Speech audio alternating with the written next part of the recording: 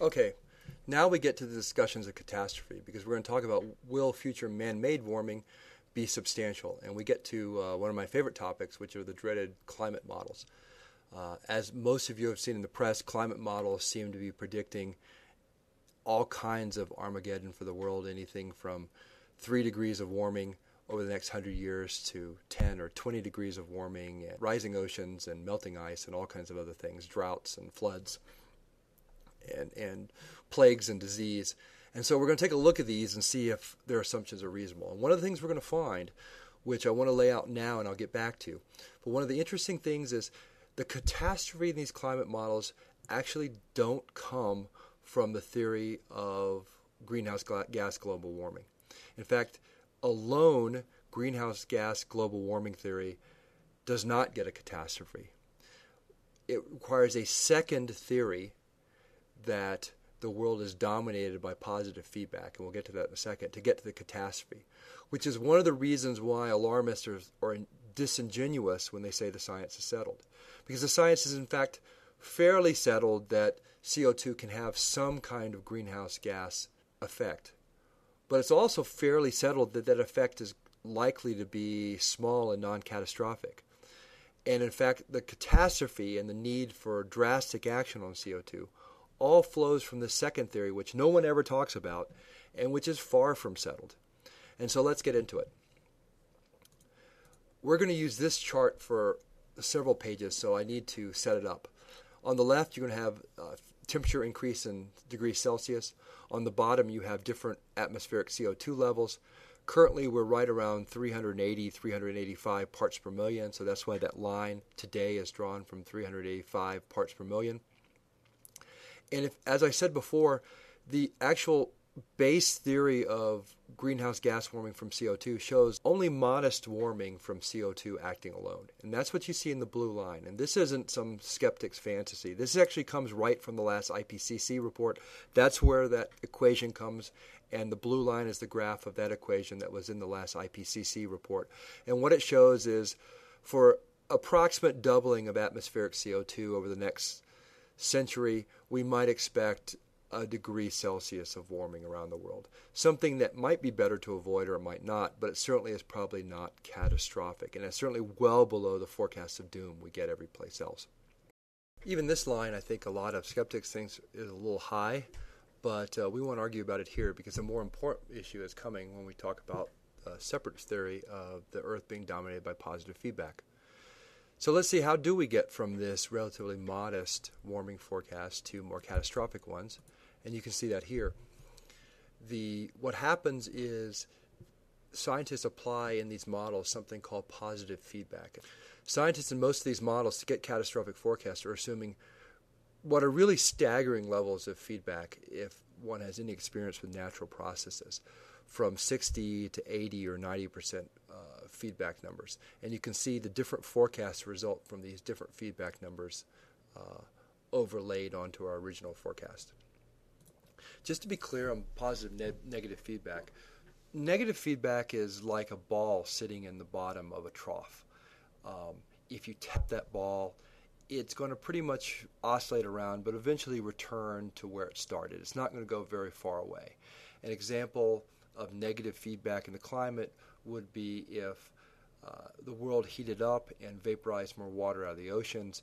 That vaporized water might form clouds. The clouds might block some sunlight and in turn create some cooling that offsets some of the warming. Positive feedback is a ball sitting on the tip top of the mountain. If you just give it the lightest tap, that ball is going to roll a long way away, and it's never going to end up back at its starting point. It's going to end up miles and miles away. This is sort of the tipping point effect people talk about in terms of the climate. And an example might be if the world warmed, more ice would melt. Ice cover and snow and ice on the ground is reflective. It sends light and heat back into space, and so if it's gone, the world might heat up more, and so warming would beget more warming. To assume these tipping points or these very high positive feedbacks, they have to assume that the climate is really dominated by positive feedback. And I can tell you from a natural scientist standpoint that this is an extraordinarily unusual assumption for a long-term stable natural process like climate, because most natural systems that are dominated by a tipping point in the 5 or 6 billion year history, the Earth would have run away already. If there was a tipping point, we would have already found it, and it would have been the climate would already be at some extreme, and it's not. It's been stable, oscillating around a stable point for millions of years, much like the ball sitting in the bottom of this trough. But there's another way we can reality check that. We can go back to these individual forecasts. Remember these feedback forecasts.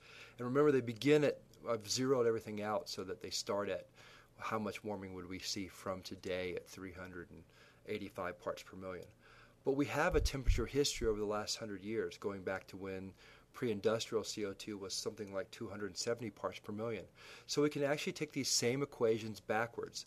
And in fact, these models should be just as valid going backwards as they are forwards. There's nothing about the time before today that's any different than the time after today in terms of how natural processes should work. So let's project them backwards like this.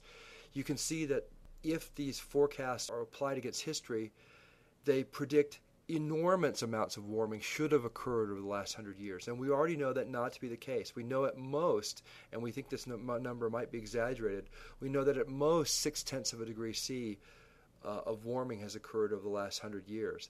And in fact, some of that is most likely due to the sun and other natural variations. So the actual number due to CO2, which is what these lines are forecasting, should be less than 0.6 of a degree. Well, none of these feedback cases are consistent with that. In fact, even the zero feedback case probably overstates past warming. And so there's a real problem in that history isn't consistent with these catastrophic forecasts.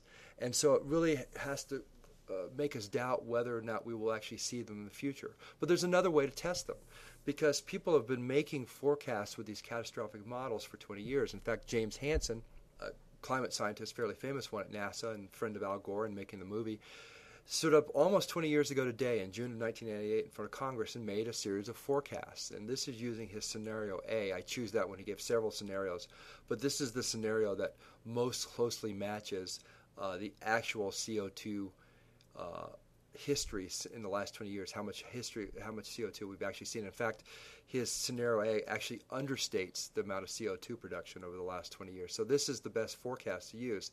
And you can see that when he projected backwards, he got some confidence. He said, oh, well, I look okay. I've gotten this to match history. Many of us would argue that are skeptics that these models were artificially tweaked to try to make that occur. But anyway, he got it to match history, and so he was fairly confident. He said, look, I've got a model, and this is what, because of our CO2, this is what's going to happen to temperatures. But in fact, this is what actually happened to temperatures. Temperatures have grossly underperformed, been below James Hansen's forecast. In fact, they're almost a full degree below where he predicted they would be at this time. It shouldn't be surprising, though, that this forecast overstates it, because we already know that the positive feedback assumptions within this forecast don't make any sense.